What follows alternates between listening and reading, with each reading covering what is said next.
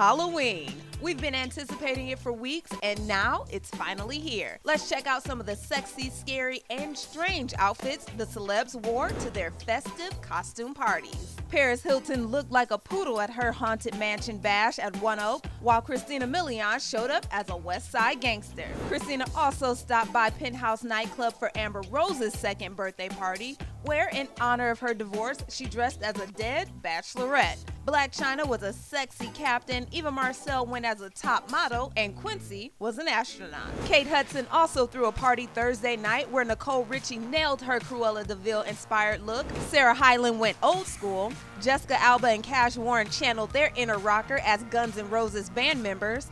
And Jim Carrey showed up as, well, Jim Carrey. And last but not least, Beyonce showed up to the Powerhouse concert in New York as Janet Jackson, while her hubby Jay-Z hit the stage as Jason from Friday the 13th.